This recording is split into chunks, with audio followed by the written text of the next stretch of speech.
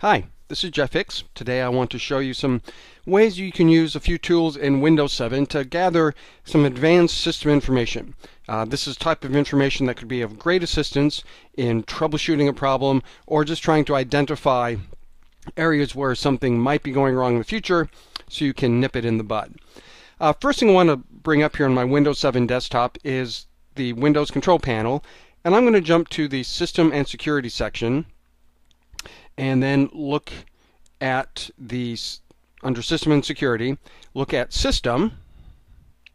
And now most of you have seen these WinSat scores, which, as you can see in my virtual machine, the video doesn't give me a great score, but that's a good place to get started. One thing you can do with this is, if you look at this experience index, you have an option here to view and print.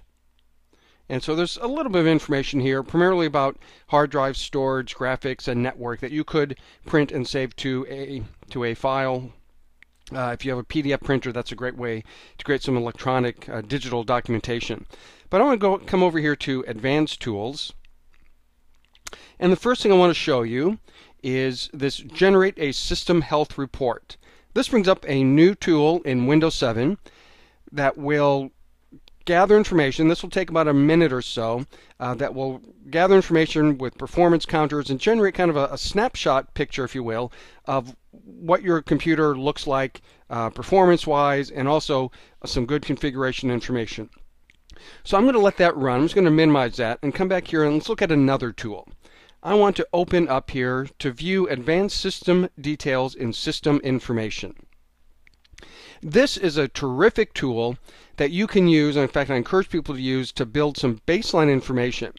The first part here you get is a nice summary of the local computer and its configuration, and you can see on the other pane here I have a tree view, kind of a navigation to look at other things regarding other components regarding my computer here. So I can look at adapter information and it will review this. Now a lot of this information comes from WMI, which means we could also get a lot of this with PowerShell and the get WMI object commandlet. And also, let's jump down here and look at some software environment. For example, here's a great way to look to discover all about the system drivers on this machine. You can come here, you can save this information. This gets saved in a special .nfo file, so you can create NFO files for your machines and then bring them up and open them when you want to look to see what has changed. There is also an option here to export if you want to save all the information to a text file, although personally I prefer the NFO option.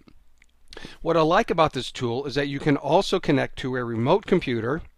I'm going to connect to the domain controller in my test network, Core DC01. Now there's no provision for alternate credentials, so you need to make sure you're logged on appropriately. And I get the same information. I can look at the software environment, look at the system drivers on that machine.